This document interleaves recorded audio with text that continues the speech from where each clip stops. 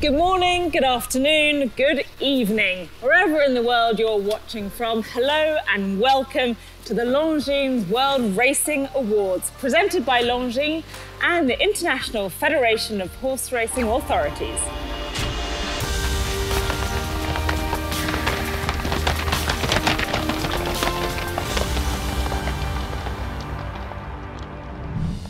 My name's Francesca Kamani, and over the next half an hour or so, we'll be looking back at the best in horse racing from the past year. We're here at the National Horse Racing Museum in Newmarket as we celebrate the best of the best in 2020. And we want you to have your say. Either leave your comments in the feed below or use the hashtag Longines World Racing Awards. Now, despite the challenges we've all faced over the last year, racing was able to showcase its ability to continue in these times. And it was with great excitement watching from home that we witnessed some incredible moments in the sport. We got dressed up at home, cheered on from our living rooms. Racing brought us together and proved that there were still many reasons to celebrate. Let's look back at the highlights of 2020.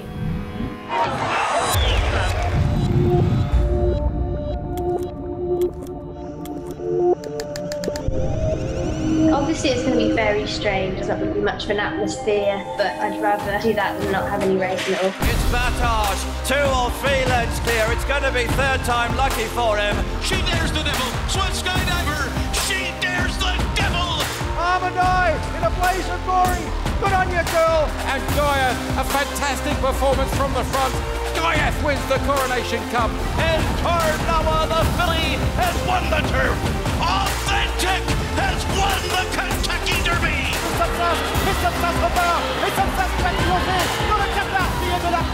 This equine wrecking ball has demolished another field. Golden 60 beats Southern Legend. Enable is running out of time, and it's Gayam who's going to take the Tarling Clip. He won the Derby. He won the Breeders' Cup Classic. He's authentic indeed.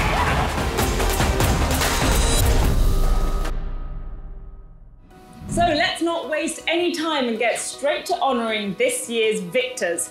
We'll start with the Longines World's Best Jockey of 2020. Ryan Moore, William Buick, Irad Ortiz, Christophe Lemaire, Pierre-Charles Boudot, Joe Moreira, Zach Pert, and the list goes on.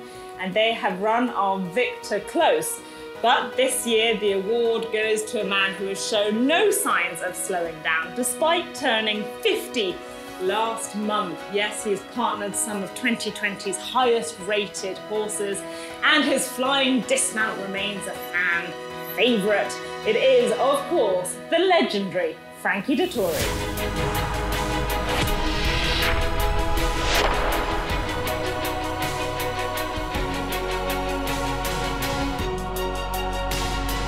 I'm delighted to be joined by Frankie live. Hey Frankie, how are you? Hi Cheska, everyone. Yes, it's been a great honor for me to win the Longines World's Best Jockey for the 3rd year in a row. Whoever thought that at my age I could still do it. How does it feel, Frankie, to be recognised as the world's best jockey 3 years in a row? It's quite an achievement. Well, I think it's been a great initiative for Longines to start this World Best Jockey Championship with 100 best races around the world, and it's great that we can get recognized around the world, and you know, for me to win it 4 times now is a great honor. 3 horses, I suppose, were key in helping propel you to win this award. Stradivarius, Palace Pier and Enable. Take me back into 2020, starting with Stradivarius, with those victories in the Gold Cup at Ascot and the Goodwood Cup. Well, you know, for us, Royal Ascot is a key moment of the season. Obviously, Stradivarius has been a household favourite around the world. He's an amazing little horse that, for Ostea, has got a tremendous turn of foot. Palace Pier is a wonderful miler. He came in the scene at Royal Ascot. He won a very epic St James's Palace, beat Pinatube with Cheetah. And then he took on the old horses in the Prix Jacques-Le-Marois, where he's notoriously known as probably one of the best mile races in Europe. And then, Frankie, we come to your favourite lady, Enable. Well, Francesca, it goes without saying that in Able she's the best horse, and not the best horse, but the horse that I love most in my life. She's captured people's imagination around the world. We tried to win 3 arcs, but we couldn't make it. But she managed to win 3 King Georges, what has been a record. So now she's retired, gone to stud, gone to the breeding sheds. I do miss her a lot, but I think she gave racing and the public so much joy, and you know, she really helped me to win this Longines World's Best Jockey. It's been great chatting. Thanks so much for your time. Thank you, Francesca. Thank you, everyone. Thanks again to Frankie Dettori, and congratulations to him on being crowned Longines World's Best Jockey for a 4th time. That is some achievement.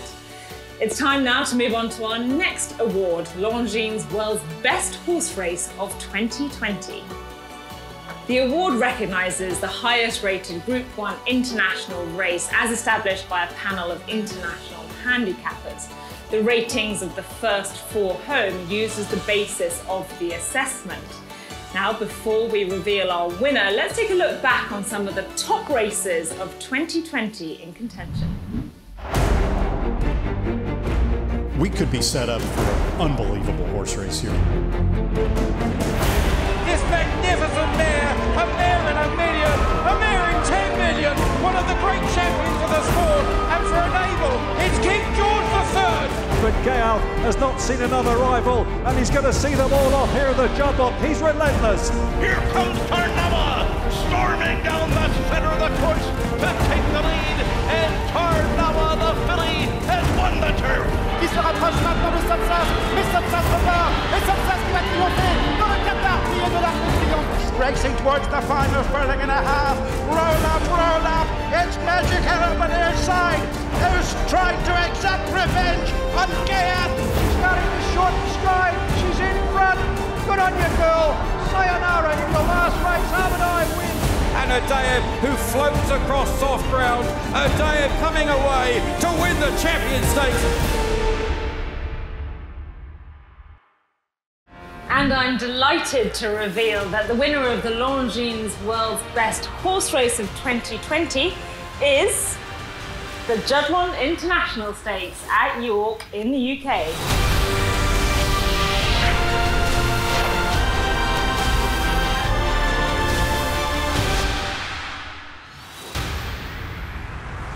The Chief Executive of York Racecourse, William Darby, joins me now. Firstly, congratulations, William. And what does it mean to York Racecourse to have the Juddmonte International named as the 2020 Longines World Best Horse Race? Oh, it's just a huge honour and a thrill. It's what we're all about at York Racecourse in terms of trying to attract the very best horses and jockeys to race on the Knavesmire, and to be named #1 against all the wonderful races around the global sport of horse racing. We're just thrilled, we're hugely appreciative. And how pleased were you to see such talented horses filling the first 4 spots in last year's event? Gaiath, Magical, Lord North and Kamiko, some lineup. Oh, to have those Group 1 performing horses turn up for our flagship race, the Juddmonte International, was just a thrill and an honour. To then see the race unfold with all the stories and subplots within it was a thrill for all sports fans or racing fans to witness.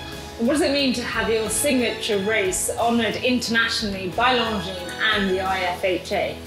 Well, we're incredibly grateful for Longines and the IFHA for compiling these ratings, ranking every race round the world based on the first 4 horses home.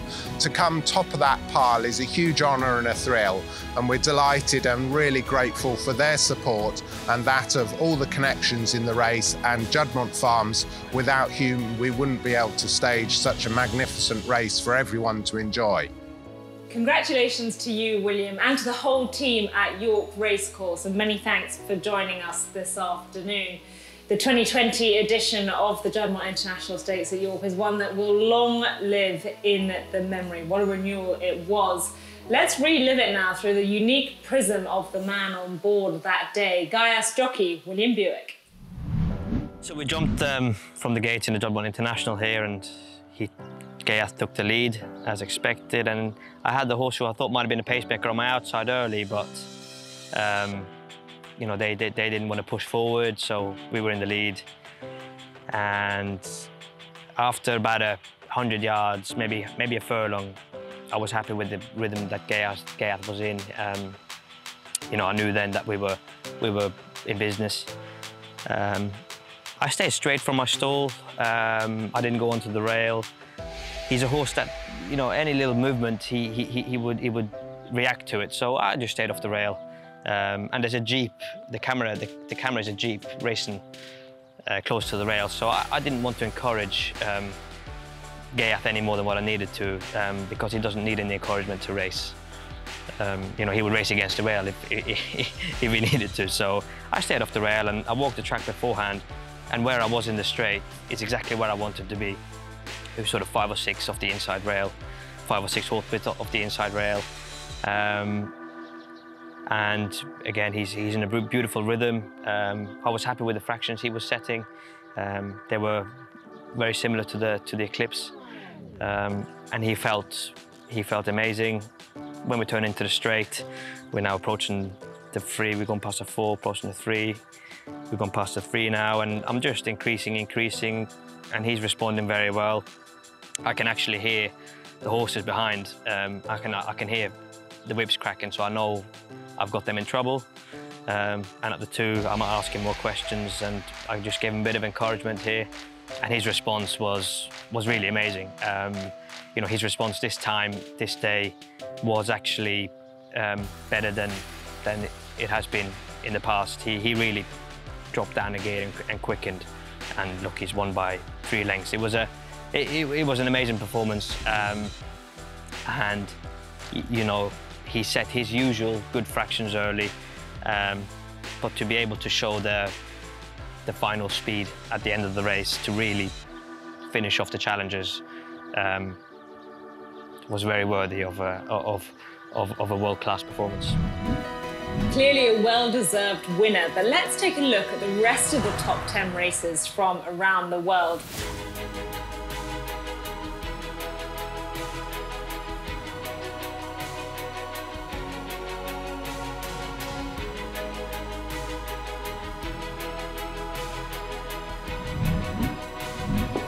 Now it's time for the 4-legged stars of the show, the horses.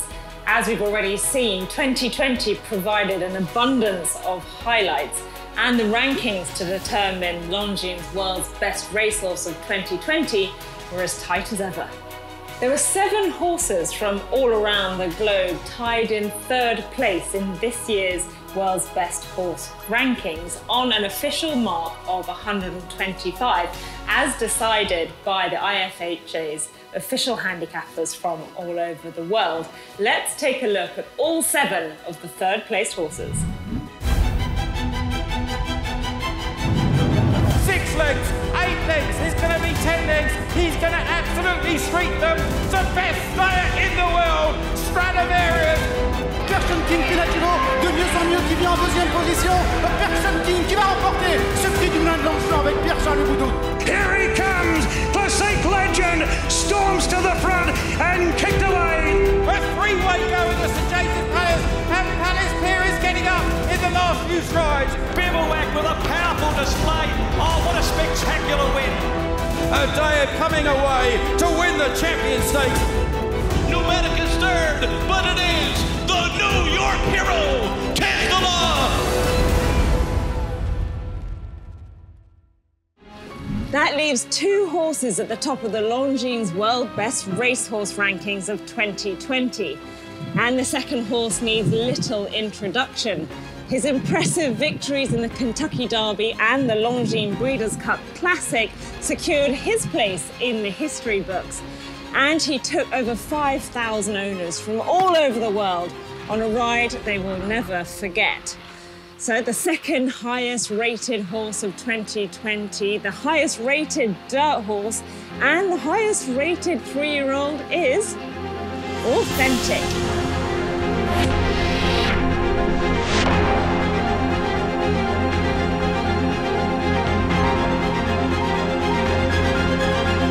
Congratulations to all the many connections of Authentic. It really has been a remarkable year. Let's take a look at what makes him such a special racehorse. For centuries, breeders have talked about speed, stamina, and heart, and I think Authentic has all of those things in abundance. Authentic and John Velasquez have the lead as they come down to the 16th bull. Tis the Law still trying to get him. Authentic, Tis the Law. Authentic has won the Kentucky Derby. Winning one of the more unusual Kentucky Derbies in history, I think Bob Baffert said it best. It felt nothing like the Derby all day long until the gates opened.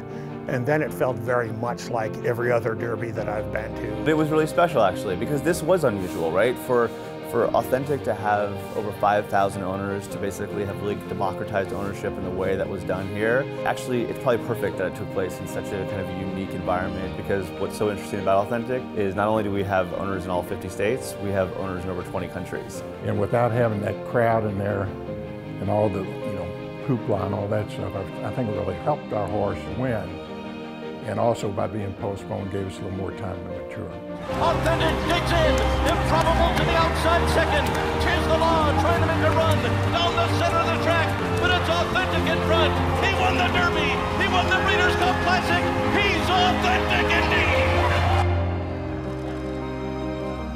If you want to really be considered the undisputed heavyweight champ of the world, winning the Derby is great, but winning the Classic is what you've got to do, having all of the best in the world. By beating his elders in the Classic, obviously proved at that distance he could carry the speed and brilliance that he had.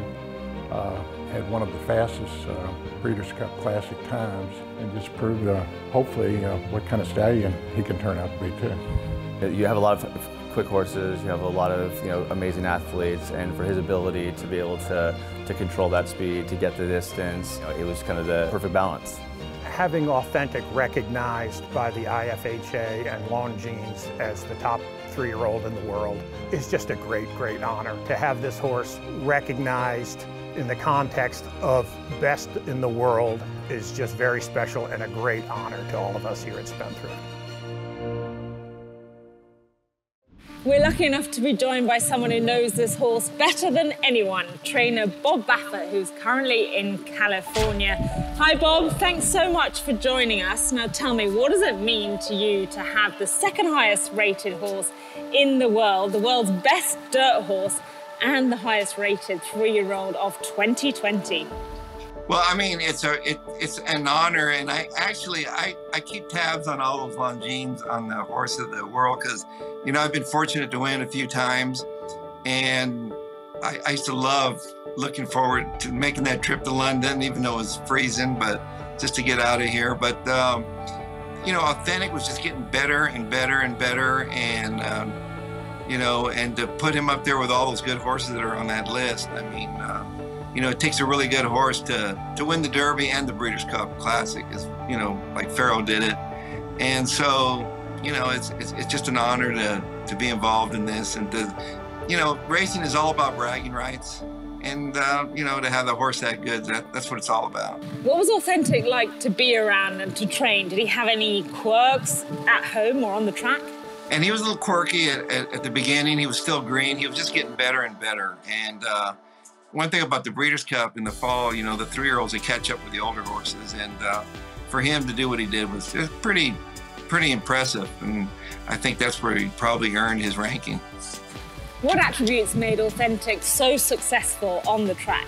He had a lot of speed, and he could carry it a mile and a quarter, and effortlessly, and I think that's what makes the great dirt horses here in America, is being able to carry that speed and go so fast and just keep it going.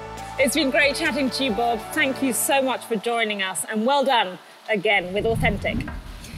Time now for the final and most prestigious award of the afternoon. It is the 2020 Longines World's Best Racehorse. This horse started the year with an impressive victory in the Dubai Millennium Stakes at Meydan in Dubai, and then it was here at Newmarket that he broke the track record in the specially rearranged Group 1 Coronation Cup. Then his crushing victory over Enable in the Coral Eclipse showcased his ability to dominate a race from the front, and those front-running tactics were again on display at York in August in the Juddmonte International Stakes, where he defeated 3 Group 1 winners, again from the front. So without further ado, it is my time to announce the Longines 2020 World's Best Racehorse, Gaiath.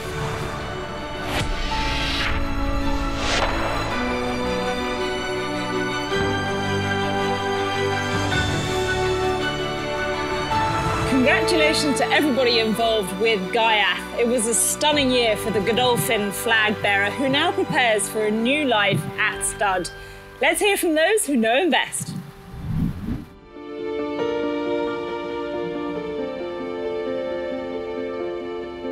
In some ways, he was the perfect racehorse. He had so many positive attributes. Gaiath is keeping up the gallop. Anthony Van Dyke still with 4 lengths to find as they race now with 100 left to go. And Gaiath, a fantastic performance from the front. Gaiath wins the Coronation Cup. He was the perfect racehorse of 2020. He was, campaigned internationally. He was at that age just to have hit his peak form. That is the kind of brand ambassador that Godolphin is famous for down the years. To be honest with you, I don't think much fazed him last year. He was the complete package. He was the finished article. I think we could have thrown anything at him. I don't think he would have minded, because I think as a world champion, you have to have everything. You have to tick every box. You have to deal with different situations, and he did that. His high cruising speed and the ability to find added acceleration at the end of his races was what really set him apart. There's a half furlong to go. Gaiath has the rail to help. He still leads by a length and a half. Enable is running out of time, and it's Gaiath who's going to take the Coral Eclipse. Gaiath has won the Eclipse. Beating Enable in the Eclipse, that was a very rewarding, and it really stamped him as being a top-class horse. And when you win a race like that, you win it fair and square. There's no excuses. You've got to get out there and got to do it in some ways the hard way. I think on pure ability, or on raw ability and flair, Gaiath is the best middle distance horse I have ever ridden. Gaiath passes the furlong marker, still too clear, magical battling as ever in second place, but Gaiath has not seen another rival, and he's going to see them all off here in the Juddmonte. He's relentless.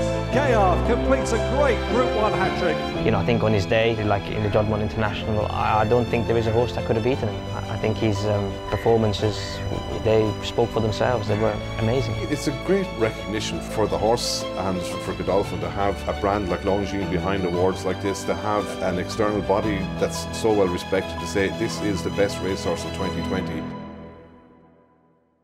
I'm delighted to say that Gaiath's trainer now joins us from his base at Moulton Paddocks in Newmarket. Hi Charlie, thanks so much for joining us, and congratulations. What does it mean to you to have trained the Longines 2020 World's Best Racehorse? So it's a great privilege to be involved with a horse like Gaiath. Right from the start, he's been one of our horses that we've been very fond of, and to train a horse like this for His Highness Sheikh Mohammed and Godolphin is a great honour.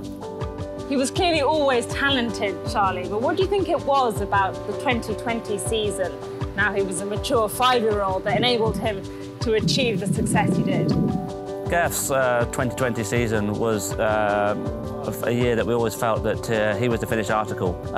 Starting his 2020 off there at Meydan in the Dubai Millennium, we saw a devastating performance there.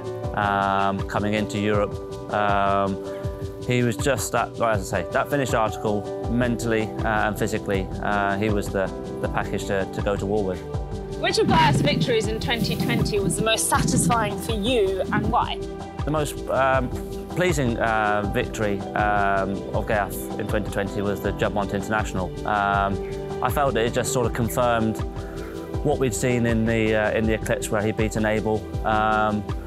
People would have just said maybe it was just that luck of the run round there at Sandown, but like I say, he went and just confirmed it all in the Juddmonte International. Many congratulations again, Charlie. Thank you so much for joining us. Well, that's it for this year's Longines World Racing Awards. In such unprecedented times, I think racing can be proud for putting on a show and putting a smile on people's faces.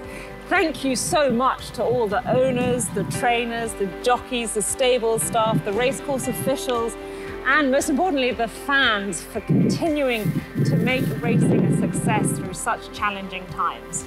On behalf of Longines and the IFHA, we'd like to thank you for celebrating with us the world's best racehorses, best horse race and best jockey of 2020. And don't forget to follow our socials, IFHA, Longines Equestrian and World Horse Racing for extended versions of today's features.